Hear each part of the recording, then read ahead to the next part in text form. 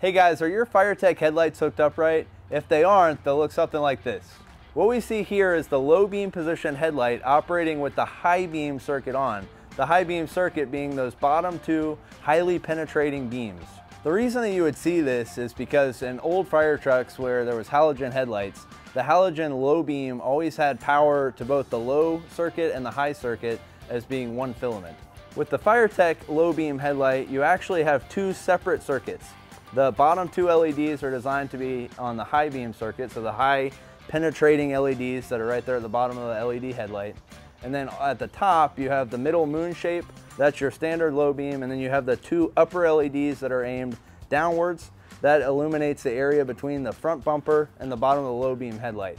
Both of these power circuits have to be provided power correctly from the truck in order to work on the right circuit. Here you'll see the proper operation of the low beam headlight and the low beam function. That means you have your middle moon and those two LEDs on the top.